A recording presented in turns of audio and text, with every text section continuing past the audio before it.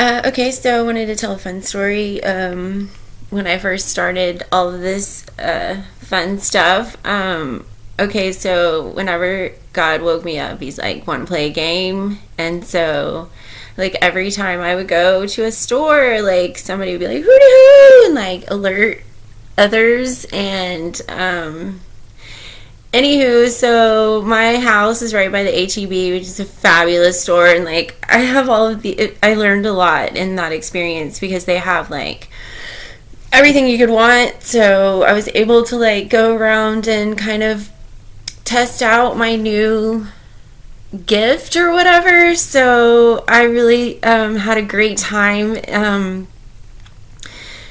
So at the end of my adventure in HEB, like I went to get in line to pay for my stuff, and like all of the elementary kids had drawn on the paper bags. And obviously, well, I guess it's not obvious, this is what I'm having trouble with, but paper bags are better than plastic bags as far as the environment and what's best for waste disposal and just conserving in general.